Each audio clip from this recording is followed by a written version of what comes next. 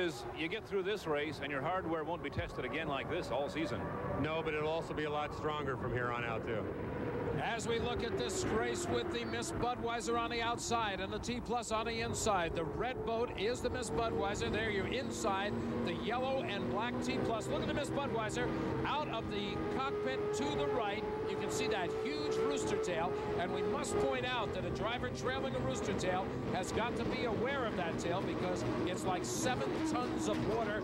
The boat will actually ride up on it. This time he was far enough back to get through it. I was just going to say that Steve David was doing by far the best job we've seen today of running on the inside. You saw the boat slide out through the rooster tail of Miss Budweiser. That puts him firmly back in second place. Bernie Little watching from high atop his little stand by the Miss Budweiser pit as he watches his boat take a command over the T Plus. That boat is holding beautifully on the water. Very solid. Fishtail by the T Plus. Looked like Steve David hooked it just a little bit, Dick, back there running in the slop behind Miss Budweiser. Here's that spectacular view once again as Steve David follows Chip Hanauer into the turn. And it looks like he's gotten right into the trail of the rooster tail because he is trying to get that smooth water and gain a little speed. He's staying right on track with Chip Hanauer's boat. Actually true, just like in water skiing. Sometimes the smoothest water is right behind the boat in front of you. Well, the boat in front in this case is hitting pretty smooth water. The Miss Budweiser, the Zodiac lap speeds. Let's take a look at both boats. 137 miles per hour for the Miss Budweiser, 120 miles per hour for the T Plus. And as you can see, that 120 is moving plenty fast across this water. Chip Hanauer brings Bernie Little's Miss Budweiser down the front straightaway and takes the checkered flag. And as he does, he adds another 400 points on the day. Let's look at the fruit of the loom. Cumulative points on this day at Firebird Lake. Miss Budweiser with 800 points. Miss T Plus at 700. Smokin' Joe's and Pico's American Dream at 400 each. Chip, virtually a brand new boat, a shakedown cruise going pretty well here. Yeah, better than I would have hoped. You know, coming to a course like this, which is so different, and then coming with a boat that's never been tried, I was pretty nervous, but I don't think I could ask for more. One more heat. One more heat. That's the one that puts shoes on the baby and groceries on the table, so I hope we can do well. And we'll be back with more racing from Firebird Lake in just a moment. Back at Firebird Lake, Dick Cribbett along with Steve Montgomery and Jim Hendrick, and we are off and running in the final race of our Final Four. Pico's American Dream, the blue and white boat against Smokin' Joe's, the blue and yellow boat. And look at Smokin' Joe's come by as Vilwalk handles heavy on the inside. As he comes out of the turn, Smokin' Joe's, Mark Tate has taken a lead, but Dave Vilwalk is not giving him room. And at this point, if indeed Smokin' Joe's wanted to come to the inside, he might have a problem. He might not have the distance away from the second place boat to cut in without affecting the rooster tail. So they've got to be careful. He knows that Dave Vilwalk is a real lead foot back there behind him. There you still see the blue boat in the picture. Best race we've had so far today. But the Smokin' Joe's has almost established that overlap. And there you see the interval between the two boats, 1.51 seconds. That's all there is to it. Remember, these boats are going the length of a football field in about 1 second's time. So there's very little distance between these two boats. As we look again at the speeds of these boats, they're holding fairly steady. Well, actually, Vilwalk has dropped off just a little bit. Smokin' Joe's at 135, according to our Zodiac sports watches, and Vilwalk now at 107. There you see the view Mark Tate has of the grandstand going by on the right. Vilwalk now has dropped back a bit. It looks to be Tate's race, but Vilwalk definitely gave him a run on the inside. He sure did handle that boat, and I can tell you Vilwalk did not want the inside. He had told me before he knows where the fast course is, and it is on the outside, but he didn't have a choice. This time it was Smokin' Joe's that got the lane choice. He took the fast one, and that's the outside. He is handling beautifully. That boat is really handling better than we've seen it in a while. Thinking already about his potential final heat matchup with his old rival Chip Hanauer. Mark Tate taking a little time now to look at different parts of the race course, Dick. Here we see him running right on the buoy line. And the reason for that is because he knows that Chip Hanauer is going to get the lane choice in the final race and probably will go to the outside. There's the checkered flag and the the winner with another 400 points will be Smokin' Joe. So the matchup is clear at this point. The two boats with 800 points, the Miss Budweiser and the Smokin' Joes, will go head-to-head. Pecos and T Plus will battle for third. Now Mark, you had some speed with you that time. Any problem putting him away? Well, you know, he had a little jump on me at the start, and we pulled him down into the first turn and made him hold his lane through there, and looked like he hooked a little bit, and after that point we kind of put the race away. You know, all I can say is the Smokin' Joe boat's working really well. I got to commend my crew, though. You know, we broke a propeller here earlier in the week, and these guys worked around the clock one day and put it back together and gave me a great race boat. Steve Wilmer, you haven't lost a race all season. Yeah, well, let's hope that's true after the next one. So, no, the Smokin' Joe is running real good today, and we're all excited about the final. now it is the battle for third place in the unlimited hydroplanes. We're looking out the canopy of the T Plus. That boat will be on the inside, the yellow and black boat. The blue boat with the white trim is Pico's American Dream, Dave Villwock. There's the flag, and there's the start. This is a battle, and they are even Steven going down into the first turn. Usually the boat on the outside has the advantage. Let's see if that's true. Steve David flies high up on the skid fin, manages to hold the lead through turn number 1 and 2, and I think that's the first time today the inside boat has held the lead coming out of the turn. By far the best job any driver has done all day, Dick, of getting through that turn on the inside. Steve David kept his boat speed up. We've seen the guy on the inside just about have to park it to get around that turn. Right now our leader is on the inside for the first time. And I think we're going to have to keep an eye on that boat because Dave Villwock is putting the pressure on him, and I noticed that the T Plus keeps going up just a little bit on his spots in 1.1 second. The Zodiac interval time by these two boats. Wow, this is the best racing we've seen all day, but see how the boat kind of tips over onto its right as that skid fin on the left grabs into the water. He's got to keep very attuned to the amount of air that's passing underneath this boat. There's the view out the front window of Steve David's boat. Nobody in front of him in that picture, but now you see Villwock moving up a bit on the outside is an anxious Jim Harvey, the owner of the black and yellow boat watches. He's coming through the turn again, scraping off a little bit of speed, and Villwock may have got around him on the outside. Now the T Plus hooks a little bit. He's lost some speed there, Nick. And as the T Plus gets back up on plane, now you can see the rooster tail from the Pico's American Dream, Dave Villwock. He has taken full advantage of the slight loss of speed because of that hooking action of the T Plus. There you can see Steve David's right back on it, trying to chip away again at the leader. He is averaging 129 miles per hour in Pico's American Dream. The interval now between first and second is 2.5 seconds. That turn where the T Plus engine treatment hooked just a bit on the inside cost Steve David about 3 seconds. And now you see him in pursuit of Dave Villwock. And it looks like Dave Villwock on the home stretch cut it in just a little bit to get more into the interior of the course. There's the checkered flag. Third place on the day will go to Pico's American Dream. The happy crew down in the pit area, no question about it. The time was cost by the T Plus as he hooked into that turn, and that is where the problem was. You can see as he came around the turn, watch the inside boat, yellow and black. See, he kind of fishtails it there. Then you can see the sponson dig. Now he's almost coming across the course. He finally straightens it out.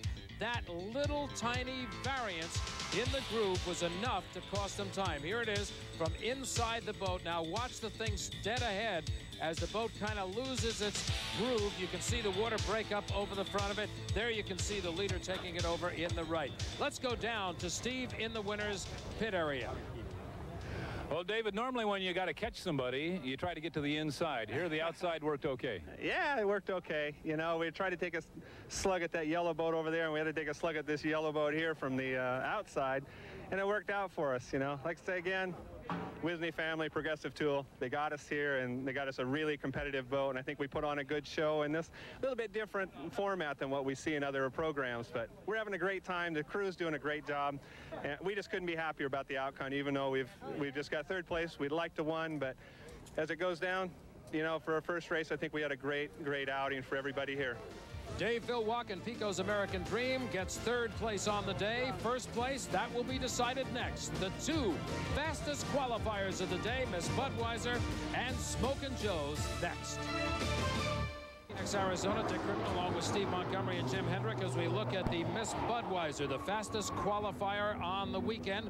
Going out onto the course, we want to talk to the owners of the two final boats. Let's talk first with Bernie Little.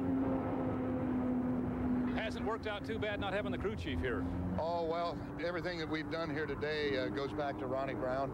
Ronnie engineered this boat, and believe me, he's not here physically, but he certainly is here, and he's on that phone every minute of the day. He's telling us what to do, and we're doing it. Starting your 33rd year in Unlimiteds, and you're in another final heat. Yeah, we sure are, and thanks to Ronnie and the Miss Budweiser crew that they built us a great boat. Chip is mighty happy with it, so we hope we'll win today, but we may and we may not, but we'll be trying. Here's the boat that is competition for him, the Smokin' Joe's. Mark Tate is aboard that boat. The man who has been watching it from the pit area all day long with the RJ Reynolds folks is none other than Steve Woolmer. Steve, the good news is you're in the final heat, but you're on the inside.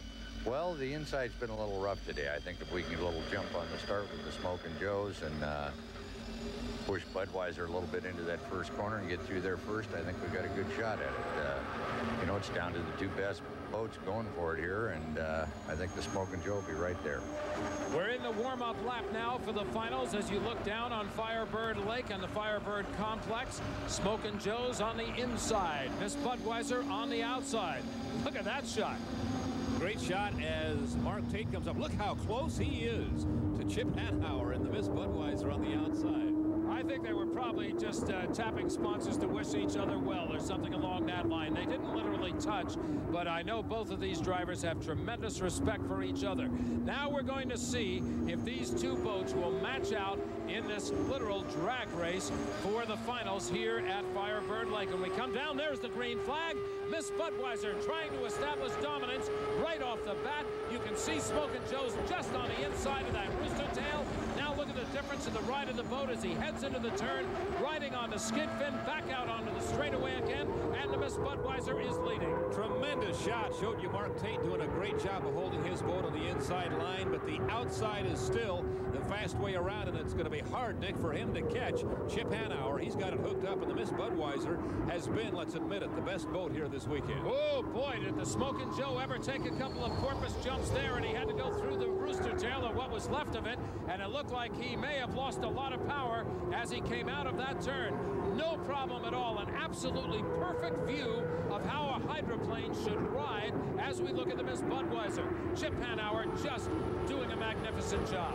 And you see the view out the front window of the Smokin' Joe's. Mark Tate can see Chip Hanauer way off to his left, but he's almost a half a lap ahead now. He can only hope that he can chip away at that speed the best he can do, because the interval is getting wider as Chip Hanauer does a great job taking full advantage. The interval now at 8 seconds between first and second place, according to our Zodiac Sports watches. There you see second place, the Smokin' Joe's. Again, Mark Tate doing a very good job of driving. He lost a little bit. You can't make any sort of an error out here. The boat slipped out on him a little bit, and it cost him time. We hear a little more compressor stalling now out of the Smokin' Joe's as Mark Tate came by the grandstand. Apparently, Dick, he loaded up that engine just a bit. It's not healthy. He might not have been able to catch Chip Hanauer anyway. It has been a Budweiser day here in Phoenix. Still leading the race and still doing a great job, giving us some beautiful shots with our cameras around the course, the Miss Budweiser. We're coming up on the finish of the race. Now let's talk about average speed. Miss Budweiser in at about 136 miles per hour.